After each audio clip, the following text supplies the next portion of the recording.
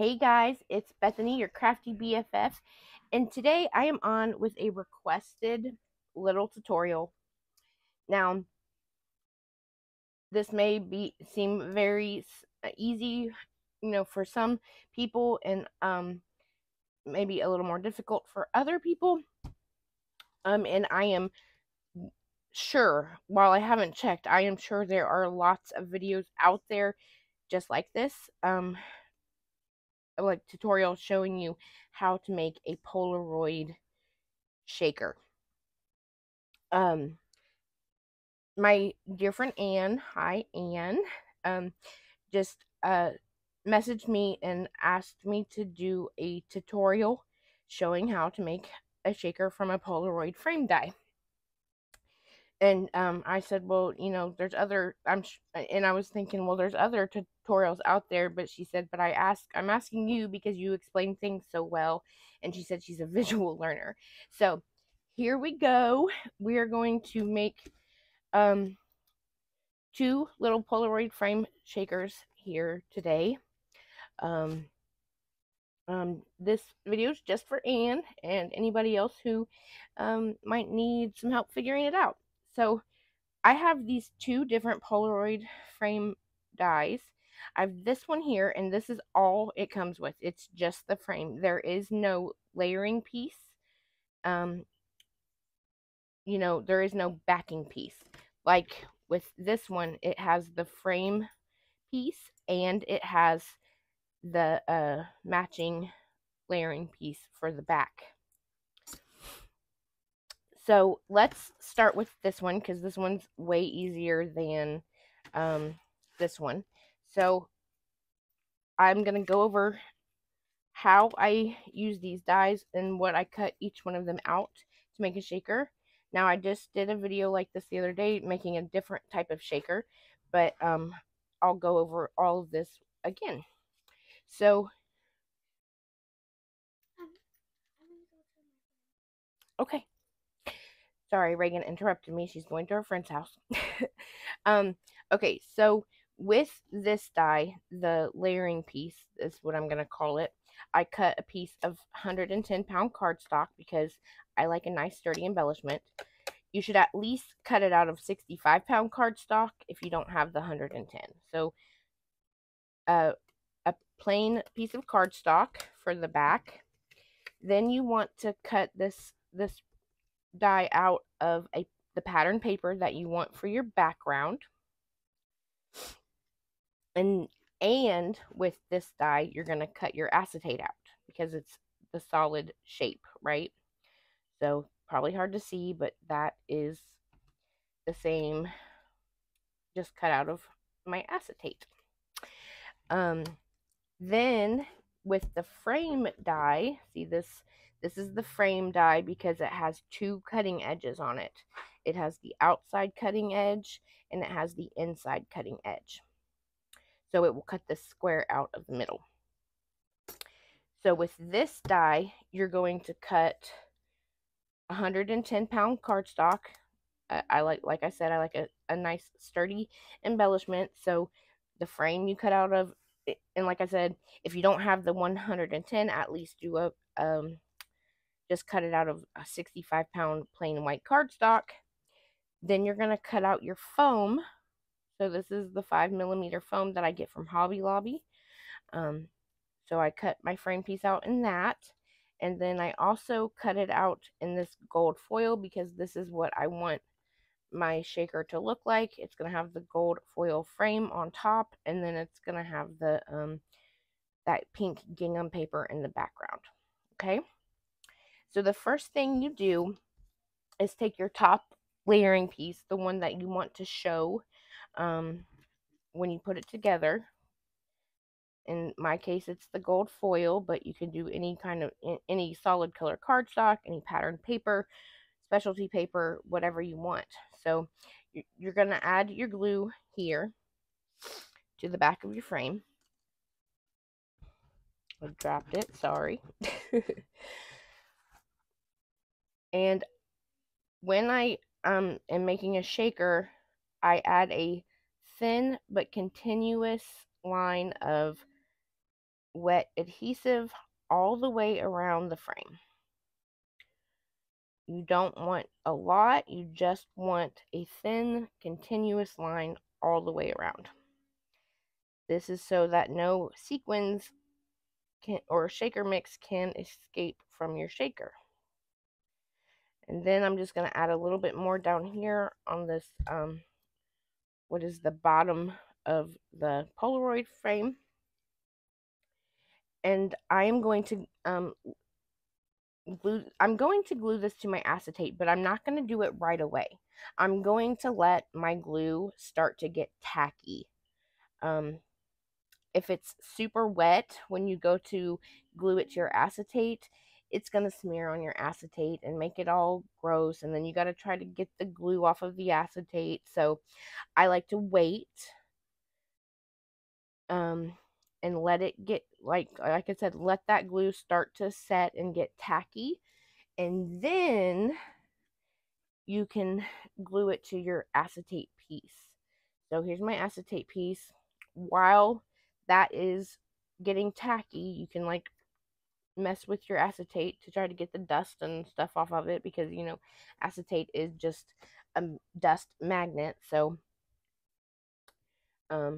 now my glue is starting to get tacky, so I'm going to just place my acetate down, line it up the best I can with the frame, the top layering frame piece here. And I'm just going to be real careful and go around and just kind of tap it to make sure that, to help the acetate stick to the cardstock.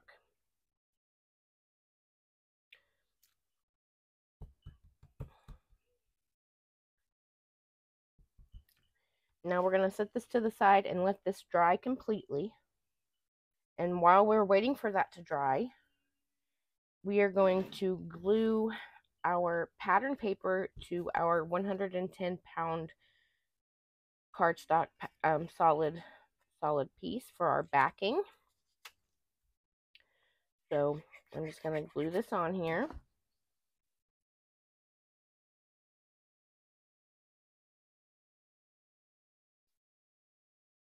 Line it up, press it down. Grab this bone folder real quick. Okay, so there's that. And now we are going to glue our foam piece to the pattern paper plus the 110-pound cardstock layer that are glued together now. We're going to glue our frame, our foam frame, to this solid piece right here. So this is the back. I'm going to add my glue here on the bottom. And then once again, I'm just going to add a thin continuous line all the way around the frame, because you don't want your acid or your little shaker mix to escape through any little areas that might not have glue, right? So just a thin continuous line.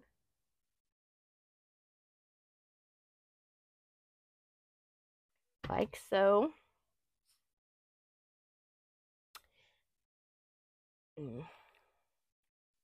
And I'm going to let this start to get tacky before I put it down, because I don't want any glue smudges on my pattern paper either.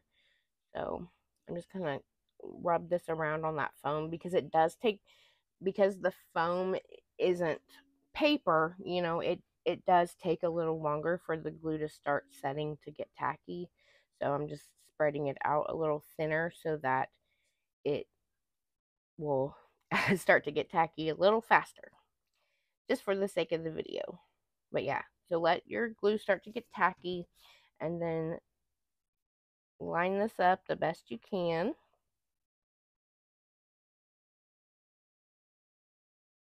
With your solid piece here.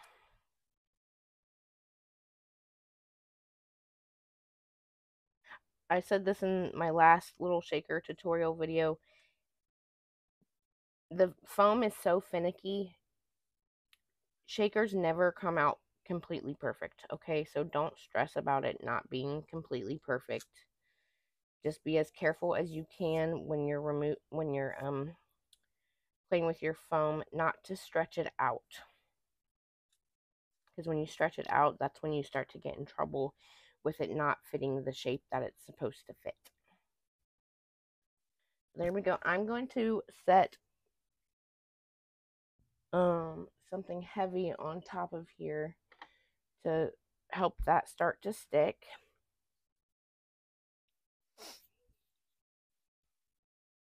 I'm going to get my sequins mix because I totally forgot to get it.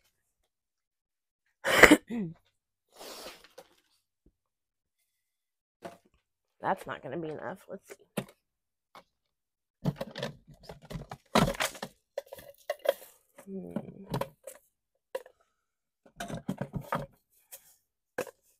Not Christmas one.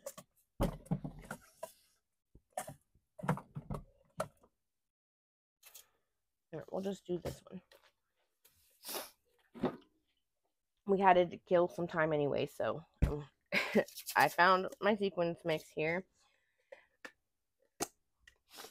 And while this gets completely, I'm not going to add my sequins until that is completely dry. So wait I would say at least a few minutes to make sure that glue is nice and dry. Uh-oh. I also forgot to get my powder tool. And I don't see it anywhere. I just cleaned off my desk. And I don't see my powder tool anywhere. Oh no. Okay, well I guess we're not going to use it today.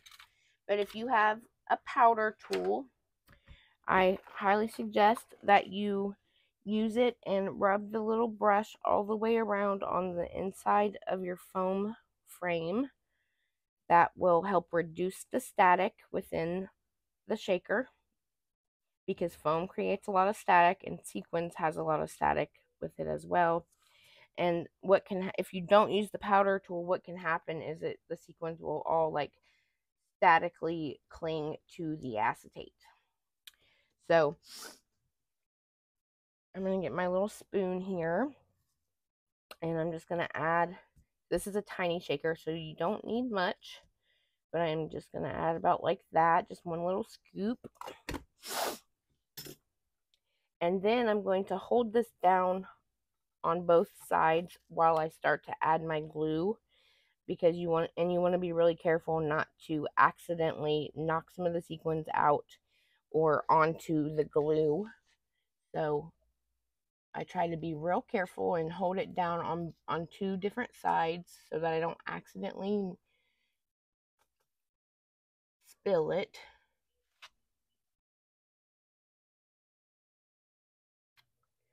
And once again, I'm adding a thin continuous line of glue all the way around,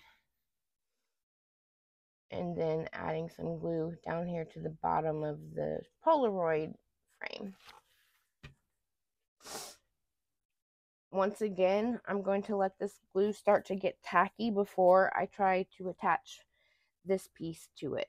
So this is our acetate that now is glued to the gold foil layer. Oh no, wait, I forgot this. Okay, so before you add the piece with your acetate, remember we cut out this frame in 110-pound cardstock as well. So I glued this piece to the top of my foam. Sorry, I had a brain fart there. And the reason that I cut this frame out in 110-pound cardstock and layer it on top of the foam is because it creates an extra layer between the acetate and the foam.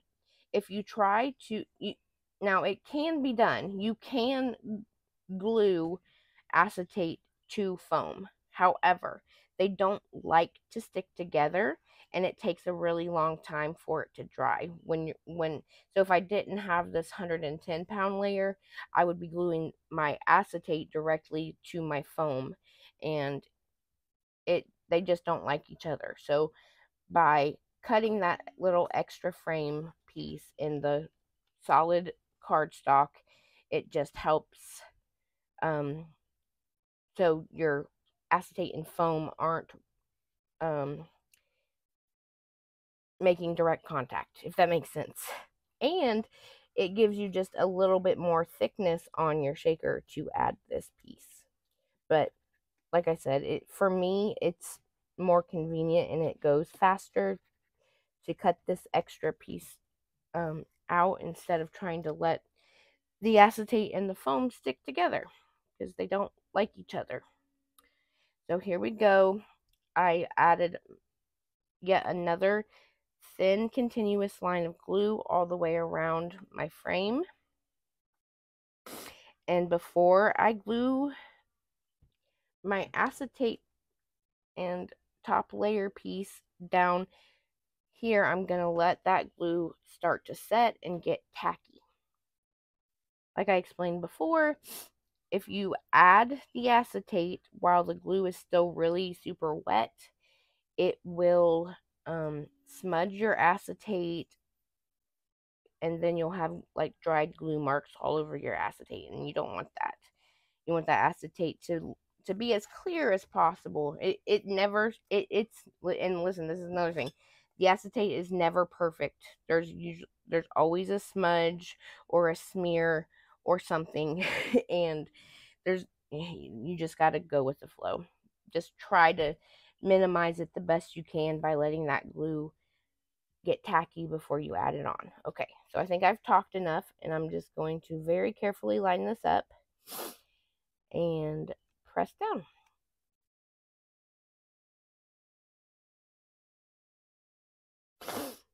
I'm going to set something heavy on top of here and scoot this to the side to let it dry, and we will start to work on this one. Like I said, this Polaroid frame die only comes with the frame piece. It does not have this second backing piece. So that means that you have to fussy cut your 110-pound cardstock layer, your pattern paper layer, and your acetate. So, but the plus side is that a Polaroid shaker frame is a perfect, straight edge shape. So it's not like you have to like be real intricate and fussy cut around a bunch of little curves and stuff. It's pretty easy. So I took the liberty of cutting out my 3 frame pieces. I cut the frame out in white 110-pound cardstock. I cut it out in this gold foil. This is going to be my top layering piece. This is what everyone's going to see. And I cut the frame from my 5mm foam from Hobby Lobby. Now on camera, we are going to cut our backing pieces. Sorry about the tape residue there on my frame. So like I said, you need 3 layers of a solid this shape but solid to cover the whole area. So what I have found is that it's easier to cut your 110-pound cardstock and your pattern paper at the same time. So what I'm going to do is cut this down to be just a little bigger than this die is. So I'm going to just cut myself a piece like this, and then I'm going to take a scrap of my 110-pound cardstock and I'm going to glue this pattern paper to the 110-pound cardstock. And this is so that when you fussy cut your layering piece, you're making sure that your 110-pound cardstock and your pattern paper are exactly the same. So you don't have to cut them separately. If you just glue them together, you can just cut it out once and be done. So I'm going to take the metal cutting die and I'm going to try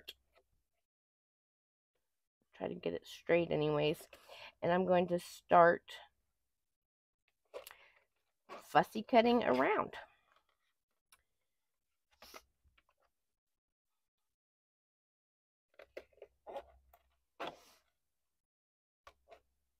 Uh-oh, it moved on me.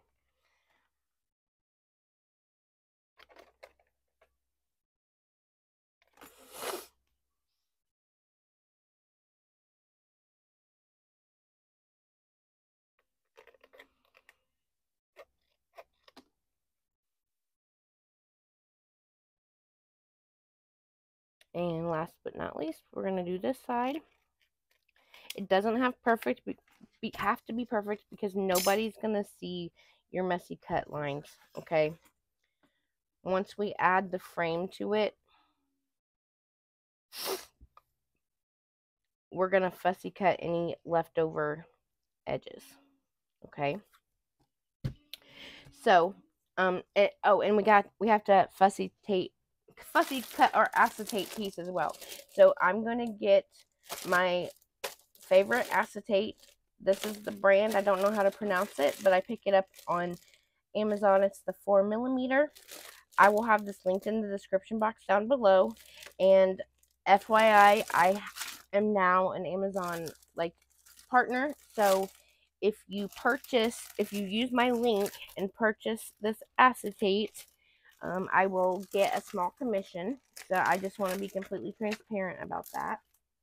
So, but if you do purchase it through my link, I promise the money will be funded right back into my channel, and I can it's just gonna help my channel. You know what I'm saying? That's why I signed up, because it'll help my channel. Okay, so here is my little scrap piece of acetate. Well, it's actually a big scrap of acetate. And what I'm going to do now is do the same thing I did with that pattern paper and cardstock layer. I'm just going to cut myself a piece out that is a little bigger than the actual frame here. And this time I'm using the frame. I'm not using the metal die. This time I'm using the actual frame, right? So cut yourself a piece of acetate that's just a little bigger than the frame. And then you're going to add your glue to the back of the frame. The top layering piece of the frame, I should say. So in my case, it's the gold foil. You can do your top layer in whatever you want it to be. So once again, we added a thin continuous glue line all the way around the frame. And we're going to start to let this get tacky before we glue it to the acetate. In fact, while that is getting tacky, you can go ahead and glue your 110-pound frame piece to your foam frame piece. Then continuous line all the way around the frame.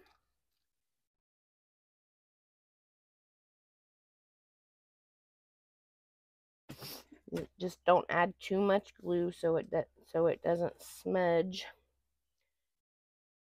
Because you want to try, because the acetate's gonna get something on it no matter what you do, but just try your best to prevent that from happening as much as possible. I always tell myself, if there's a smudge I can't get off, or some glue that's on the inside of the frame that I can't quite get, make it come off, I'm like, well, Good thing I'm going to decorate it, and then I just plan to decorate it so that it covers up that smudged part of the acetate. If that makes sense. Okay, that was just a little side note. So now our 110-pound cardstock frame is glued to our 5mm foam frame, and I'm going to set my little label maker here on top of it just so that those two pieces can start to bond together. Now your glue should be getting tacky, and we're going to glue this directly to the acetate. I hope you can see. You should be able to see because of the glare from the acetate. And I'm just very carefully pressing down all the way around to make sure I have a good stick.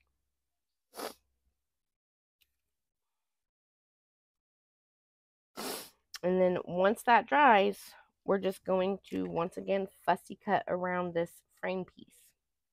It's pretty simple because it's just straight lines.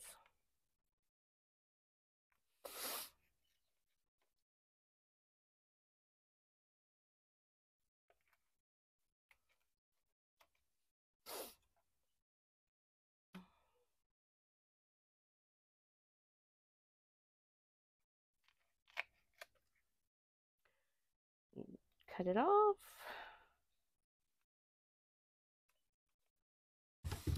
And then, yeah, just get that cut as close to the frame as you can.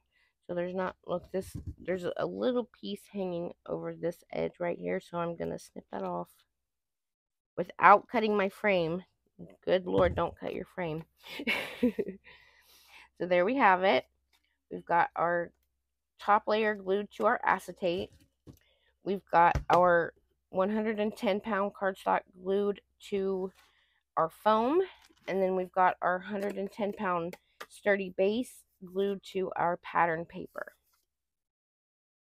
Now we are going to glue our foam to this layer here. I get tired of saying it. I'm sure you're tired of hearing it. Thin continuous line of wet adhesive all the way around the frame.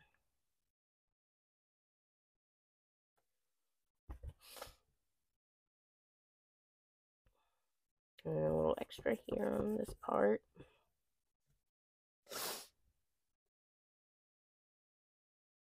just going to smooth this out a little bit so it'll dry a little bit quicker. Sorry if you hear Maddie in the background. She's going,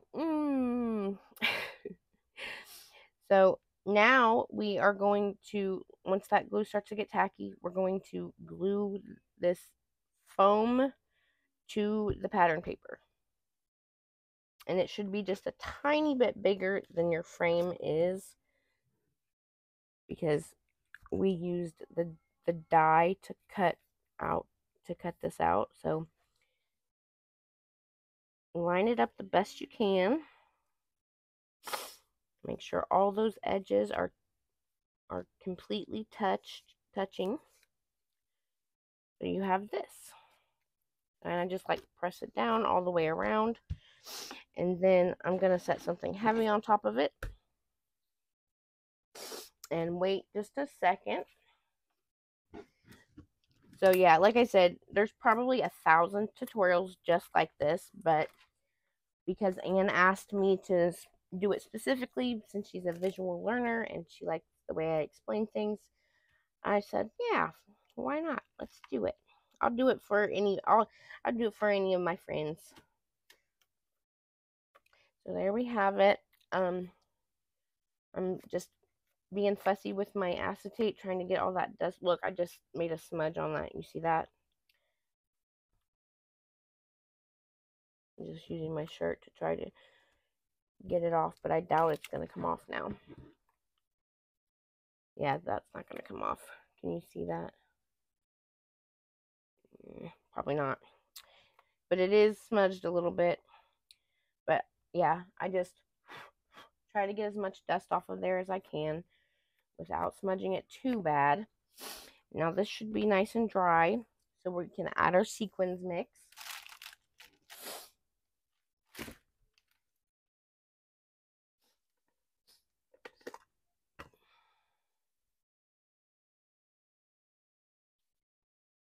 I'm going to do like 1.5 scoops, maybe 2. There we go.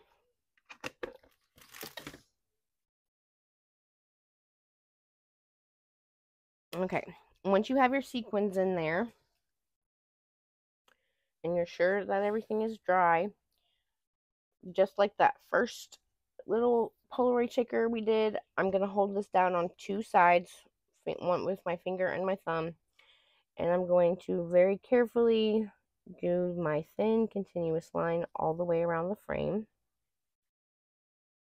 as to not accidentally knock it and then the sequins go flying out and then they stick to the glue and then you can't use them because then they'll stick to the inside of your shaker and all that loveliness. So just be real careful to add your glue.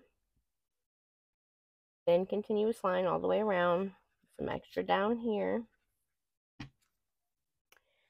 And we're going to let that start to get tacky. I hope you guys, I hope this helped at least Anne, if not somebody else, somebody else out there who needed it. If not, maybe just consider it a craft with me. And we made 2 little Polaroid shaker frames. And I talked my way through it. So I hope it's helpful. If I've said this before, if you guys ever have any specific tutorial you would like me to do, or a certain project you want to see make me make on camera, just don't hesitate to reach out. I'll be happy to take requests, and because I do like to help as much as I can. And yeah, and if there's a specific die, especially if it's a KS craft die, I probably already have it, and so I can show you how to cut it out and how to assemble it. Just reach out and I'll be happy to show you. Some of these dies can get really complicated and be confusing. This, I hate having little broken pieces of sequins in my shakers, so I'm going to take this little broken yellow piece out. I just noticed that. Okay, so while I was talking, this glue started to set up and get tacky. I'm going to very carefully line up this top piece on top of the glue. And once again, I'm just going to very gently press down all the way around.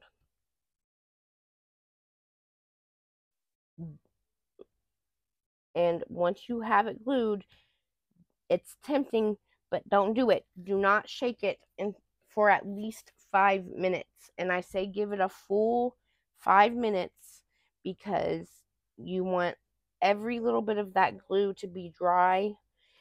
And we all make that mistake as rookies. Like, we don't let the glue dry all the way and we shake it, and then you get sequins stuck all the way around your frame, and that's not cute. So do not shake it. I'm gonna hold this up here because I want you to see that some of that glue did smear right here on the inside of my acetate, but it's fine. And right here down in this corner, but it's fine. I will I'm going to embellish it, and or decorate it, whatever you want to say, and it'll be perfectly covered up. And I'm using my Barely Arts Precision Craft Glue. It does dry clear, but it's acetate and you can still see it. And it takes a super long time. I'm talking like probably 2 or 3 days for it to completely dry if it smears on your acetate. So don't shake it. Don't shake it. I say wait a whole 5 minutes before you shake it. Now, The last little step I'm going to do is that you can see that this edge here is sticking out, and it's not the perfect shape. So I'm just going to take my scissors and carefully trim that backing piece. Don't be careful not to cut your foam. You're just trimming any um of the pattern paper that's hanging over. Right? You see that little bit of pink paper hanging over? I'm just trimming that off. Don't cut your foam because then you might get sequins leaking out. There's some more pink showing here. Just carefully cutting.